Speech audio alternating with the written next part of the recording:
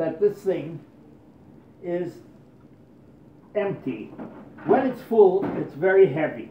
You can't lift it like this. I take it, empty, I put it in here like this. I take off my cap. I put it over here. I have a special thing that I use that is a turntable. I put it on here. Okay? Turntable. Now I take and I open the tap.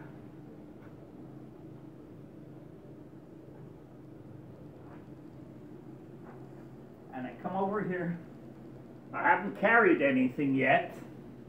I take this and I constructed this valve idea and I open it up and it fills.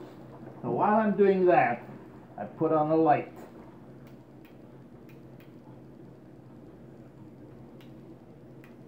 Okay? I hang it over here so it shows me the filling. See, it's over here. The light shines. I don't want to overfill it.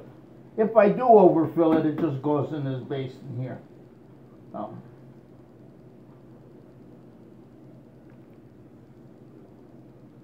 You see where it is? Yep.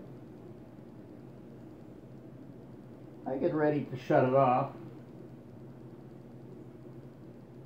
I don't want it to go too full. It's almost up to the top.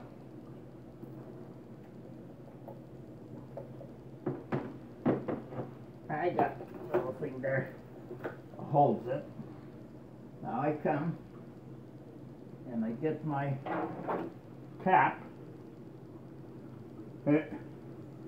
This releases the water. But now this is very heavy and I don't want to lift it. So I lean it over here like this. I pull it over here. There. I still don't lift it. I go like this. All right. It's in position to drop in. I haven't lifted anything. I just tip it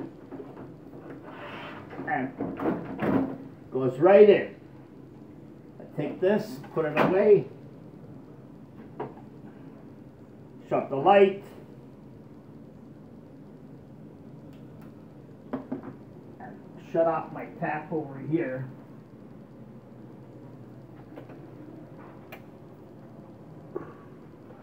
There we go.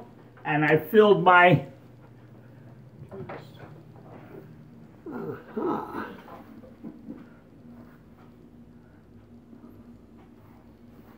But this is not a shower now. It's only for filling the tank.